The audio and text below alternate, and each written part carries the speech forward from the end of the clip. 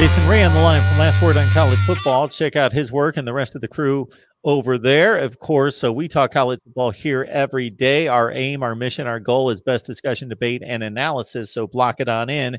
Once you subscribe, hit the bell for the notifications. That way you know when we're going live. Raleek Brown gained a ton of attention when he made his announcement a couple of weeks ago.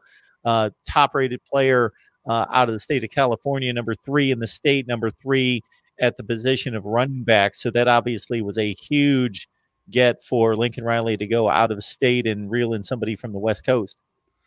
Yeah, absolutely. And I think Oklahoma is gone head-to-head with Texas A&M on the few recruits here as of late. You know, some have been successful. I think, you know, Wanye Morris was a transfer portal guy that was really between Oklahoma and Texas A&M, and then Eric Gray. There was some thoughts that maybe he would consider Texas or Texas A&M, and Oklahoma eventually got him. And here's another one at the running back position, as you mentioned, one of the best running backs in the country, number 3 overall, I believe, number 3 running back, number 25 overall recruit in the country from 247.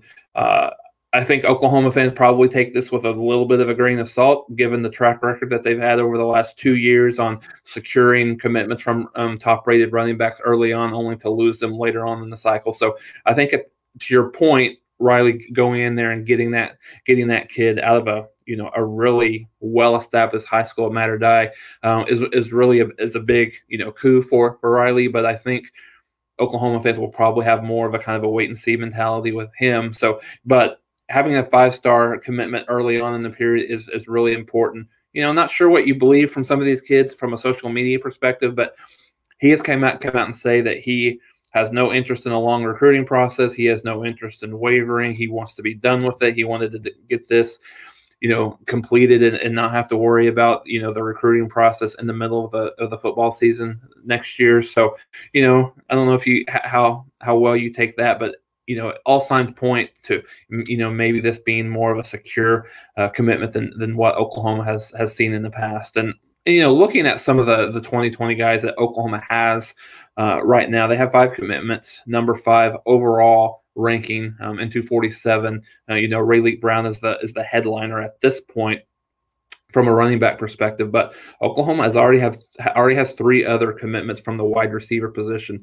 3 of the top 17 wide receivers in the country are committed to Oklahoma at this point.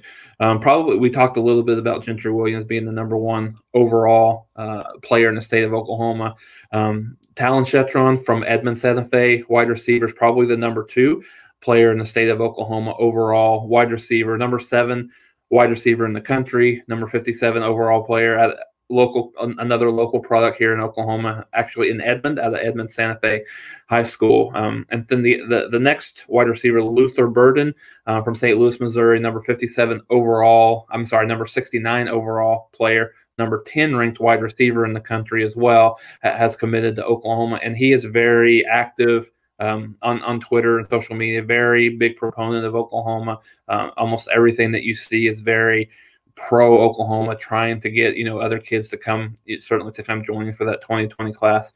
And then last, Jordan Hudson, who is a more recent commitment out of Garland, Texas, number 16 wide receiver in the country, number 127 overall commitment. So 4 of the 5 guys that Oklahoma has committed in this class are on the offensive side of the ball. The other one is a linebacker, Kobie McKinzie, inside linebacker, number 95 overall, number 5 inside linebacker in the country. So the one thing that you've seen consistently, Mark, with early on in this class and then the 2021 class, is the quality of commitment that Oklahoma has got is a lot better than we've seen over the last few years. I know Oklahoma only signed 16, 17 kids in the 2021 cycle. It ended up working well with all the transfers that they've got through the portal, and I think that was deliberate. But I think the one thing that people will notice from Oklahoma's recruiting over these last few years is, specifically the last couple of years, is the quality of recruits. Typically, they're mostly 4- and 5-star